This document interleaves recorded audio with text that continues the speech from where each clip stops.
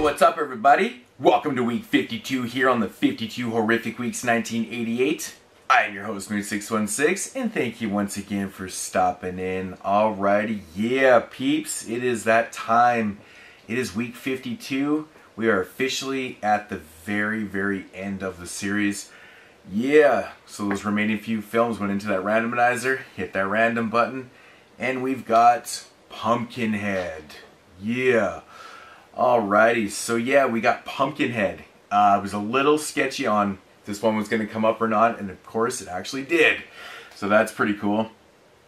First off, I just want to, give a big thanks to everybody that supported the series throughout this year and last year's series. It's been a pretty awesome 2-year run. Without you guys watching and stuff, there's really no point in doing them, But yeah, thanks for all the support. I've had a blast doing this and whatnot. And second of all, I just want to wish everybody a happy new year. Yeah, it's not quite New Year's here. I'm not really doing anything special for New Year's this year at all because I have to work. I'm recording this review just before I go to work, so it'll be up before New Year's my time. But yeah, to everybody out there, once again, thanks for supporting the series, and I wish you a happy new year. Alrighty, so yeah. We've got Pumpkinhead for the very last review of the 88 series.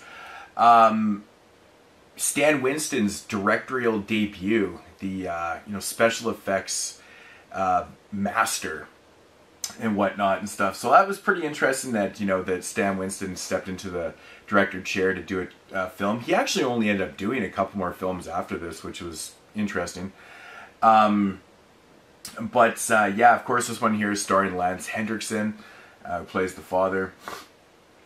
And yeah, so getting into the plot of this one, basically centers around, your main character, Lance Henriksen, and his son.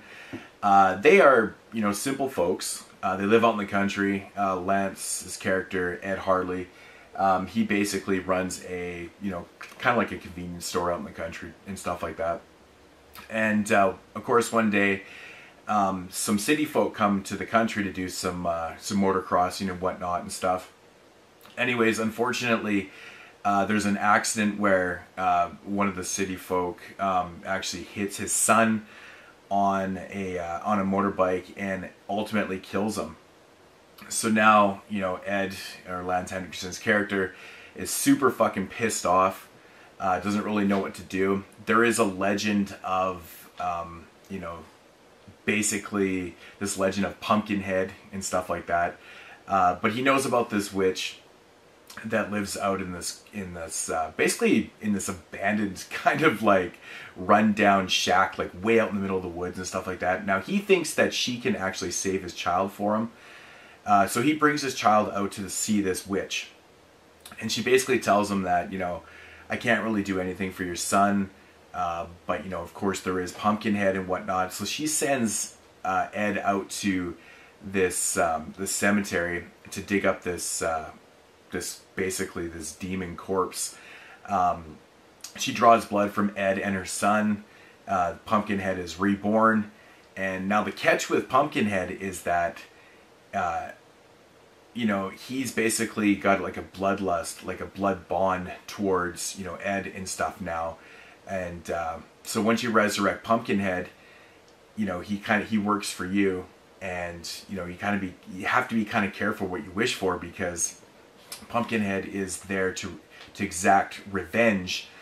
And yeah, so that's basically what happens. They resurrect Pumpkinhead, and now he's out for blood and whatnot. But the thing is, though, Ed soon realizes that what he has done is not exactly good. He doesn't exactly want revenge on everybody. He just wanted revenge on, the person that actually killed his son. And the thing is, you can actually see, like Ed's character can see the murders and stuff through Pumpkinhead's eyes. And now it's become way too much for him. Now he needs to stop Pumpkinhead because, the revenge that Ed wanted was not for everyone to die this way. So now it's basically him against Pumpkinhead and trying to stop this. Yeah, that's all, stops us right there. Just a fucking fantastic film. Now my thoughts on this one. I've always Love this movie to death. I think the storyline is so perfect. You know, it's just a very simple premise about basically revenge. You know, every father in the world would want this revenge. You know, that's one thing I love about this film is that the way this thing plays out, you get introduced to Ed and his son, and you know, you can feel their bond. And you know, when his son gets killed, you really fucking feel that emotion in the film. Works so perfectly, you know. Instantly, they resurrect Pumpkinhead, and you know, the film kind of starts from there. The way it's executed is absolutely perfect. Everything about this movie is fantastic. Stan Winston's direction, really awesome. He created characters, you know, with Ed and, you know, the son you love, you know, the city folk, which you fucking hate, you know, for the most part. Some of them don't deserve what they, you know, ultimately get and stuff. But the way he develops the characters and stuff, you know, in this short period of time just works so perfect. The atmosphere in this movie is just fantastic. You know, once, you know, Ed heads out to the woods to see the witch, which in fact might even be the creepiest fucking witch ever in a film. Such a crazy, creepy fucking witch, and the atmosphere in the building, or the, you know, the abandoned house that she's in or whatever, just so creepy and perfect. Shot awesomely. When Ed first steps into the house, the atmosphere is just so thick because it's kind of dark and it's all lit up with candles, and just the way, it's just executed so perfectly. But the witch is just one of the creepiest characters I think in, you know, film history. It's just so damn creepy. But I gotta say, the cemetery scenes in this film just, oh man, so creepy and awesome. Executed perfectly, great atmosphere. Which leads me to Pumpkinhead. Now, the effects in this film, of course, are done by Stan Winston's, you know, team. And the design on Pumpkinhead has to be one of the coolest things ever, because Pumpkinhead is basically what it is. It's just a demon. You know, it's nothing less than just a demon design. You know, it's like kind of human-like, kind of alien, but it's just a demon design that works so perfect. I think the Pumpkinhead design is absolutely flawless. It looks so good. The special effects in this film are just amazing. Great kills, combined with great atmosphere, great acting, just a great tale, you know, of morality, basically. You know, it's be careful what you wish for. That's one thing I love about this film, is that it really does, it kind of gives it to you straight up. You know, you got to be really careful what you wish for, because it might actually come true. And, you know, perfect tale. You know, I love the moral story of this. It's just fantastic. But there's really nothing bad to say about Pumpkinhead. It's just a great and perfectly executed film. You know, this one runs just under 90 minutes, so it gets right into it. Perfect story, perfect execution, great atmosphere, kills, special effects, cast. Like, there's absolutely nothing bad to say about this film. Absolutely love this one. Yeah, I don't really know what else to say about Pumpkinhead. I mean, just such a perfect film. If I had to rate this one, I'd probably give it about a 9.5 out of 10. It's almost perfect for me. I don't really know why I don't give it a perfect 10, but yeah, just the witch. Just thinking back, the first time I seen the witch, when I watched this movie as a kid, she actually scared the shit out of me. Her fucking hands are so big and creepy, and the makeup on her made her look so old and decrepit. Oh man, that scene is just so brilliant. The spiders in there, and just, great atmosphere. I think it's more about the atmosphere really that really sells it so much. But yeah, Stan Winston's first film did an excellent job, man, with this.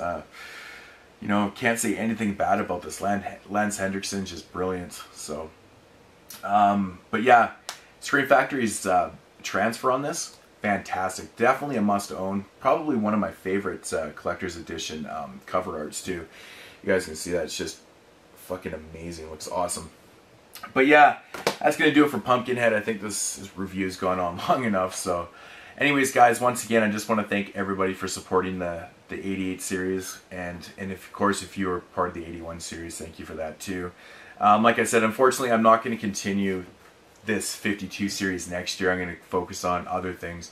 I'm going to try and do like a theme week. You know, my goal is to do one every month, but if I don't, it'll be once every 2 months. So there'll be lots of reviews, lots of cool themes to come and stuff like that. So stay tuned for those. And yeah, I mean, that's all I can say. And once again, Happy New Year to everybody out there. It is New Year's Eve, so, and of course in some places it's already New Year's, of course. But anyways, guys, that is going to do it for this series. I had a lot of fun with it, man. A lot of fun. Oh, something I didn't do with the 81 series, I actually always intended to do, was I was going to do it like a top 10, top 15 films of that year that I reviewed video, which I will do one for 1988. I think I'm going to do like a top 15 films from 1988 video, just to kind of, you know, not recap the whole thing, but just kind of, you know, put together my favorite ones and whatnot. So, but yeah. Anyways, guys, that's going to do it. Peace out, homies.